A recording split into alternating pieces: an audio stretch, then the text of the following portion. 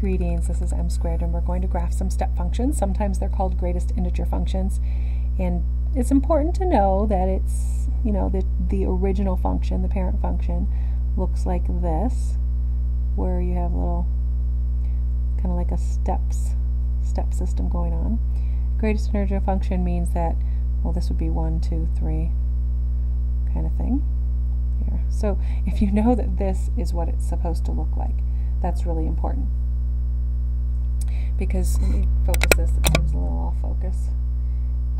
You need to know that there's a closed circle on the left of each interval, there's an open circle on the right, and that this goes up, and that it's always a whole number.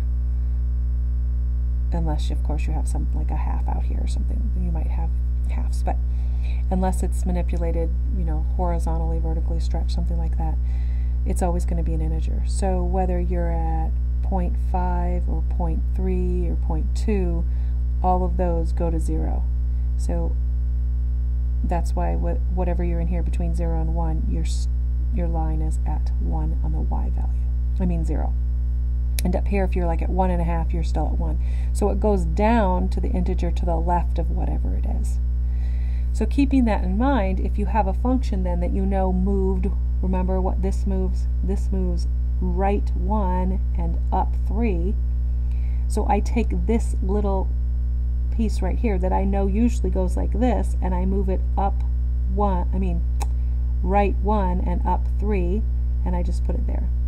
And then nothing else changed vertically or horizontally, nothing flipped over the y or x axis. So I can just keep going with a closed circle on the left, open circle on the right, and then fill in. Now over here, I haven't shifted left, right, or up or down, but I've vertically stretched it. So let's think about what that means. If you want, it might be helpful to write a little t-chart. Now this has 3 bars because I want to show you. I want this to be the x, and then I want this to be the greatest integer function, and then I want this to be 2 times it. I'm going to break it down. So let's just count by 1/2. So let's say I'm at 0, then at 0.5, then at 1, 1.5, 2, 2.5. We'll just do a few. So if I'm at 0, obviously this is 0, and 2 times 0 is 0. But if I'm at 1/2, remember it goes to the integer below 1/2. So that means 0, and again 2 times 0 is 0. If I'm at 1, then this is 1, and 2 times 1 is 2. But if I'm at 1.5, I go to the integer below it, which is 1. So I'm still at 2 over here. And then at 2, I'm at 2, which would be 4.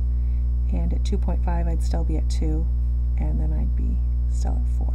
So let's graph those little points. So at 0, 0, I'm still at 0, closed circle on the left, open circle on the right, like this. But notice, once I get to 1, I don't go up to 1, I go up to 2. You'll see how it vertically stretched it? Instead of being a gap of 1, like it traditionally is, it's a gap of 2 because of that 2 out there. So that might be helpful. And if I was going this way, it'd be the same way. Just a gap of 2. And so that is how you'd graph the 2 times the greatest integer of x. So step by step, and I think it's really helpful to make a t-chart with 3 things so that you can see where you're going. But some people might just say, oh, I know that it vertically stretched at 2, so I'd skip 2. You can think of it that way too. Good luck with that. M squared signing out.